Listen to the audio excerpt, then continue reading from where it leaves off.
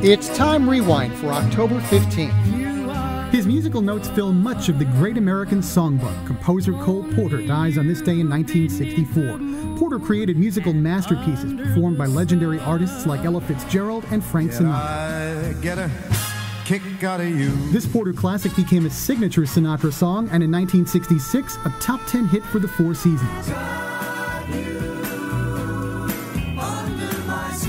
Civil rights leader Martin Luther King Jr. wins the Nobel Peace Prize on this day in 1964, the youngest person to do so at the age of 35. Crazy. Patsy Cline becomes the first female solo performer to be inducted into the Country Music Hall of Fame in 1973, 10 years after her death. Born on this day, Chef Emeril Lagasse, former Chrysler chairman Lee Iacocca, actress-director Penny Marshall, actress Linda Lavin, and musician Richard Carpenter.